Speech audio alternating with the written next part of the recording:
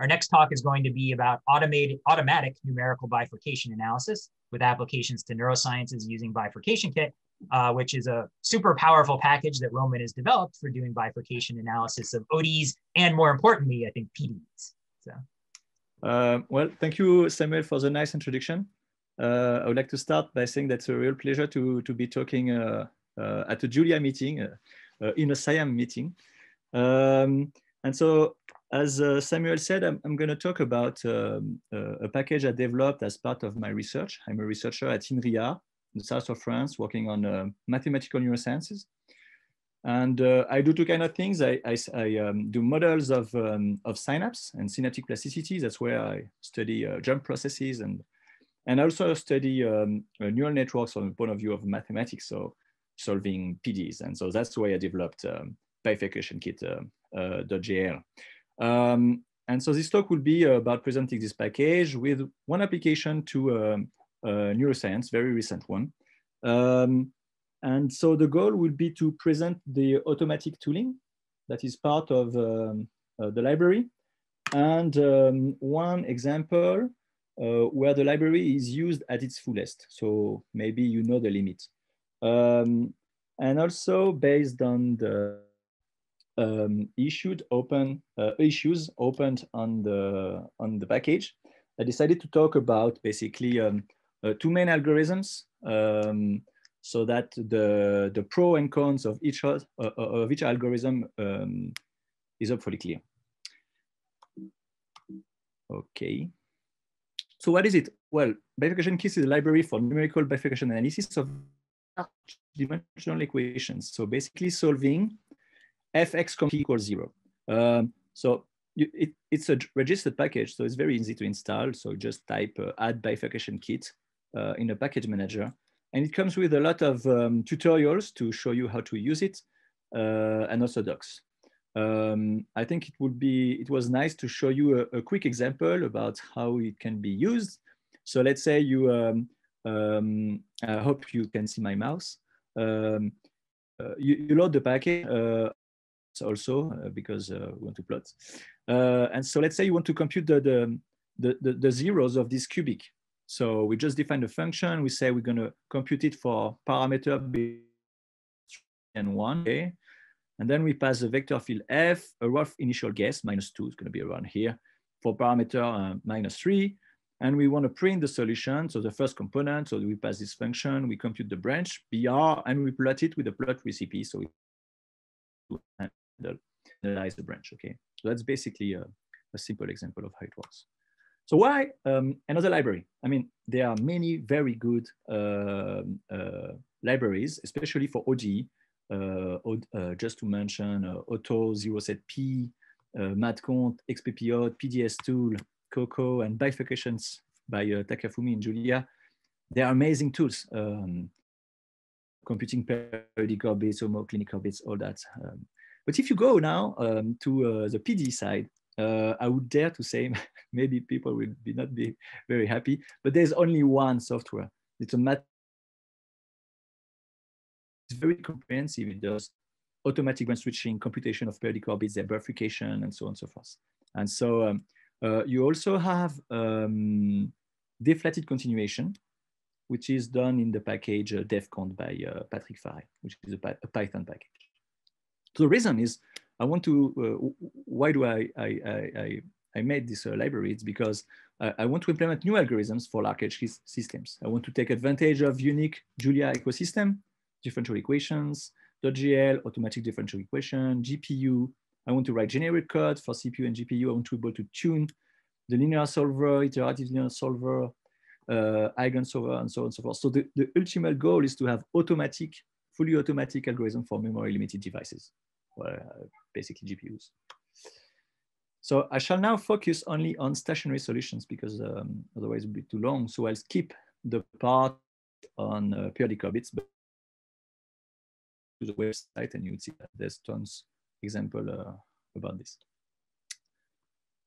So now I'm going to present the two main algorithms for computing bifurcation diagrams or of stationary solutions. So let me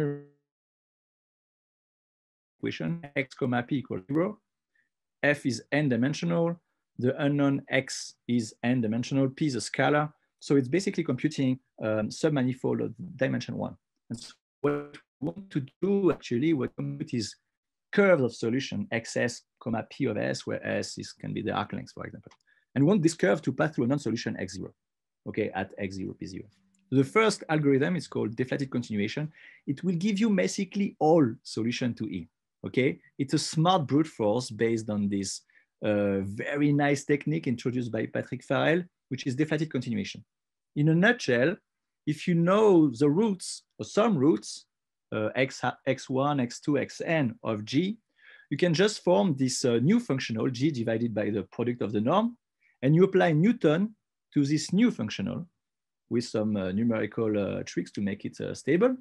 And it works. I mean, usually it gives you new solution, okay? So it's a deceptively simple algorithm that works very well actually in practice. And so now you can use it. Let's say you want to find all solution for P equal P0 using this iteratively. And then you use these solutions as guesses for, let's say, P1 equal P0 plus ds, okay? And so you using a deflated Newton, you compute the new solutions, and then you apply another deflated Newton, the last one, to find possibly another solution, okay, and you iterate. So that's the first algorithm. The second algorithm is pseudo arc length continuation, so I call it PALC. It gives you access only to the connected component of x0, p0, okay? But so basically the idea is you add a constraint, basically a linear constraint, n of xp here. And what you do is you compute the using this constraint, you compute the tangent of the curve gamma at, let's say, x0. Then you compute a predictor, which is basically the non-solution plus a little bit of the tangent. You correct it with Newton and you iterate. Okay, that gives you a curve of solution. So the pro and cons, basically the pro, well, the pro of deflated continuation is gives you a lot of solutions, but it's memory intensive, many solutions. It's difficult to parallelize, and also you lose a lot of time on diverged Newton, okay, on Newton that does not converge. And you say, okay, I go to another solution. So it's a loss of time. And pseudo arc length, basically, it doesn't give you all solution, but it's fast, and you don't need that memory. Example here, you can see on the carrier problem, it's a singular perturbation problem. You can find it on the tutorials. On the left, you have the result by the deflated continuation method. You can see that you have lots of solution. For example, the red is disconnected to the other. Many of the solutions are disconnected. And if you do the PALC method, you start at epsilon is 0.7. You only get one curve, the blue one, and a bifurcation point is detected at, let's say, 0.45, okay? We can branch, we're gonna see how to do that. We can branch from this point and find the emerging branches, which would be basically the green one. So at best, using PALC and automatic branching, we can get on this graph, the blue graph and the green graph, okay? So there's a trade-off between memory, speed, what you wanna do. So we shall now focus on PALC. So the pseudo arc length continuation, and I'm going to present how we can use it, nevertheless, to do automatic bifurcation diagram. Okay, to compute the largest, let's say, connected components. And so to do that, I have to show you, to explain you how to do automatic branch switching at a bifurcation point. So a bifurcation point, very loosely speaking, is a point at which the kernel of the Jacobian is non-zero. And so solution may emerge at bifurcation points. Once we have located ones, for example, using bisection, like on this green curve, you have like a bifurcation here, okay? Once we have this bifurcation point, we can compute an equivalent equation, which is called the reduced equation, with no approximation. And this reduced equation is d-dimensional, dimension of the kernel. So it's a tremendous reduction in the number of unknowns, okay? And what we do in BifurcationKit.jl is we compute a 3J approximation of phi, and then we solve the resulting polynomials using a low-dimensional deflated Newton. And then we use those solutions as guesses for the original equation, like the large dimensional one. Okay, and this works relatively well. I mean, on the right side, you can see that I use this scheme to compute the 8 branches coming out from the bifurcation point. Usually, automatic branch switching works in 2D when you have like a canal which is 2D, 3D, but when it's large dimensional with symmetries, it's state of the art. And I know only the work of Wouters, but it's not really open source yet. And so then once you have this device, automatic branch switching, you can compute branches, compute bifurcation point, and iteratively apply branch switching, and you get then a bifurcation diagram, okay? And so if I apply this to this 2D Bratu-Gelfand problem, which is written here, you can recognize a part of the diagram I was shown on the last slide. You press a button, you enter the vector field, you press a button, and I don't know, like 5 minutes later, you obtain these 84 branches like this. It's very powerful, and at the same time, it's quite scary, okay? Because you have a lot of solutions. Well, you can see, in BifurcationKit, you can, for example, say the level of iteration you want. You can put more detail on some part. Let's say you want to iterate more in this part. You can do it because it's stored as a binary, as a tree. Okay, so it's very convenient to use. You can put the computing power where you want. Okay, so now the second example I want to show you is basically an example working on GPU. It's entirely working on GPU, okay? So it's a model of, it's called neural equations, the model of visual hallucinations. You can find it very easily on the web. And so the goal is to, in this case, solve solutions, stationary solution of this nonlinear integral equation, which is 3D. And if you do it on a GPU, I mean, it's crazy not to do it on the GPU, it's so fast. So we do it on a GPU. There are many issues. The first one is you have a lot of symmetries. And so the automatic branch switching I described is going to be necessary, not easy. And also the problem is you cannot keep in memory all the eigen elements information. Okay, so basically we have to recompute it on the fly, otherwise you don't have a. So that's where BifurcationKit is used at its fullest, right? Because I disengage the automatic bifurcation diagram. And so the thing runs entirely on a V100 Tesla card using CUDA.jl, iterative solvers from the Krylov-Kit, bifurcation point allocating with bisections algorithm. The radius equation and automatic branch switching is done on the fly for 10 million unknown. And it's one of the few bifurcation diagrams I know done on the GPU. So the result is here. And you can see that in this case, I have I think it's like an 8-dimensional bifurcation point here. This one is a 4-dimensional, and you can see all the bifurcation points are dots from which basically other branches will emerge with new bifurcation and so on and so forth. Okay, I'll take a few seconds to highlight some of the feature I did not describe.